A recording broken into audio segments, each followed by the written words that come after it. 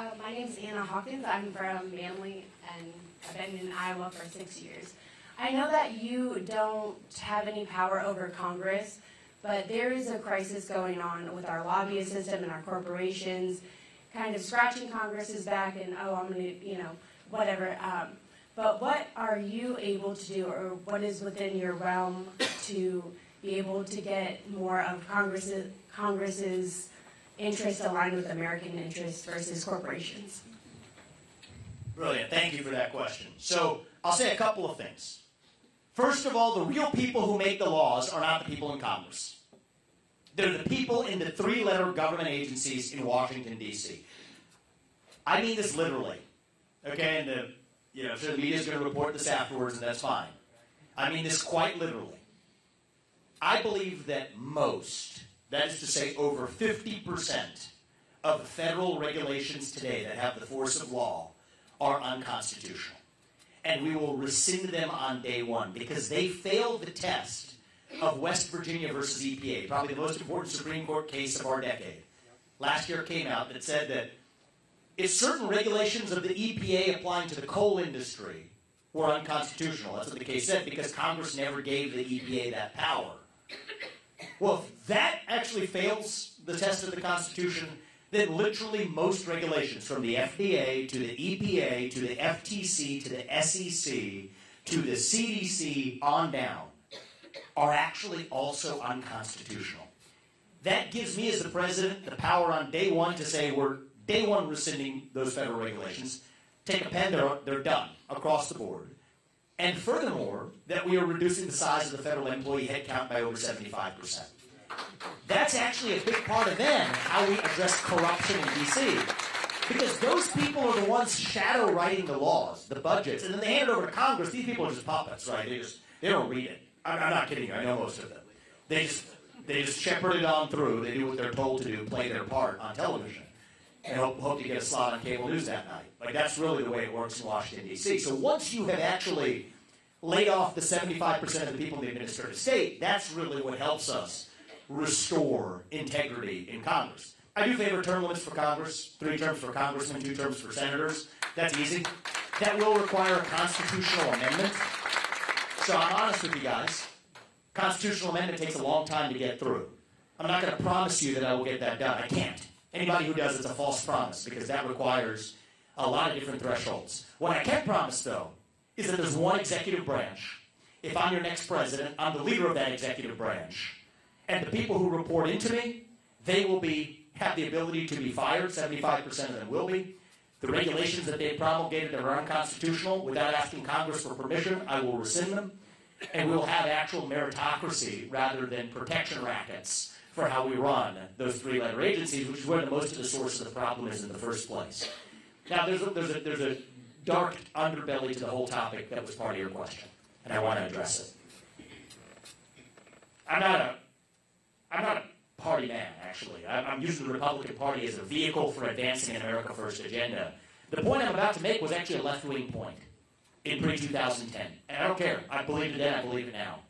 We have a corrosive influence of mega money in politics. It's just a problem with our entire system. I don't think that somebody who has served in the government should be able to lobby the government for 10 years until after they left. I just think there's no reason for it. This should not be a profitable enterprise. Public service should be about service, and then find honest work back in the private sector.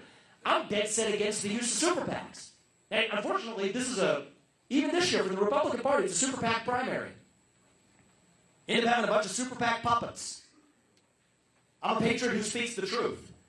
If somebody wants to make a deal, if I'm the nominee, as I hope and expect to be, I'll face off with probably not Joe Biden. I don't think they're going to let him run against me, but whichever other puppet they trot along, I will make a deal with them and say, listen up. You disavow super PAC money. You don't show up at their event, say you don't want it. I'll do the same thing. See, the left used to say that in the pre-2010 era. Corporations aren't people. Well, now they've quietly gone the other way. But I think we have to set a better example. I'll make that deal with everybody in the Republican primary field right now. Disavow super PACs. There's maximums for what you can give to a campaign. $3,300 a piece to a campaign. And that's a lot of money for a lot of people, but it's not enough to buy off the politician class. Fine, that's the system we've got to have. It's an open offer. If everybody else on that debate stage next time accepts that offer, I will too. But we're going to have to lead by example. Until then, I have to compete, and we're going to do it that way. But there is a corrosive influence and a corrupting influence of money in politics. That's what the ESG movement's about. Anybody here heard of ESG? Does that term mean anything to some of you? So that's what you see in corporate America happening today. Right? When these corporations say, oh, you have to adopt these Paris Climate Accords in your corporate boardrooms, or these racial diversity quota systems in who you hire into the executive ranks of a company. What are they saying? They're saying, we don't trust the people to do that through the democratic process. No, we, the elites, have to use your money. And here's a dirty little secret. Most of your retirement accounts are being used right now to vote for policies in corporate America's boardrooms, from racial equity audits at Apple to Scope 3 emissions caps at Chevron, that you didn't know your own retirement accounts are actually being used to vote for. That's the same problem. It's an influence of money on politics, because they're saying that forget the political process, that's not where the laws are being made. They're effectively being made in corporate America's boardrooms, using your money to do it without your knowledge. Now, I'm allergic to politics. I tried to solve that problem, and we made some progress through the private sector. The last company that I founded is a company called Strive. I believe in solving problems as an entrepreneur. Strive competes with BlackRock and State Street and Vanguard by offering index funds that say, no, we're not going to vote for those policies. We're just going to vote for products and services for profit as being the focus of companies. And that's been a success. And I'm glad I can make a small dent through the private sector that way. But these are symptoms of a deeper cancer in our country. And my reason for doing what I'm doing is not because I relish being the next U.S. president. Apoorv and I were talking about this the other night, right? I started at not 0%, but 0.0% in March, right? And then we had a gut instinct that we weren't going to get in this for the sake of going through the motions. We had a gut instinct that this was our purpose, that we're each put here for a reason. God doesn't tell us what his plan is, but he works through us. I think at this point now, I'm pointing at second place in many of the national polls. We're very serious. We're getting a head start on picking the people who are going to be part of not just a cabinet, but the people who are going to help us even in the unspoken roles. I do not relish occupying the Oval Office for 8 years. Just be very honest with you. It'd probably be nice, right? And that's the sound going off in my head when I think about what those years are going to be like in the Oval Office. That's like the Situation Room is calling, right? So that's what it feels like to me. And I'm just be very honest with you guys. I've lived the full American dream. It'd be nice to ride around on Air Force One, sure it is, but it's not that much of an upgrade from what I do for the last couple of years in my life. Okay, this is a matter of service of what we're going to do for the next 8 years for the country. And I do think we have an opportunity to do in 2024 what Ronald Reagan did for this country in 1980. This cannot be a 50.1 election.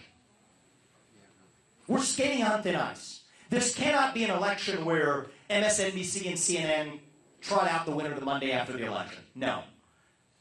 I don't think we have it in us as a country. I mean, I think that this could be bad if that's where we are. This has to be a moral mandate. A landslide minus some shenanigans is still a landslide, okay? And I think that I'm the only candidate in this race that can deliver that landslide margin. Bringing along, yes, young people into our movement, young and old, black and white, man and woman, doesn't matter. Look at the way we're running this campaign. We're going to the south side of Chicago, to Kensington in the middle of the inner city of Philadelphia. I don't call Zelensky, but I do talk to people in Maui who have been affected by fires that could have been preventable if the government actually did its job instead of standing for indigenous water rights. This is what it means to put America first. It means putting all Americans first. No state left behind, no city left behind, no American left behind. A multi-ethnic, working-class coalition to a landslide victory. That's our opportunity. I'm going to ask for your help in delivering it.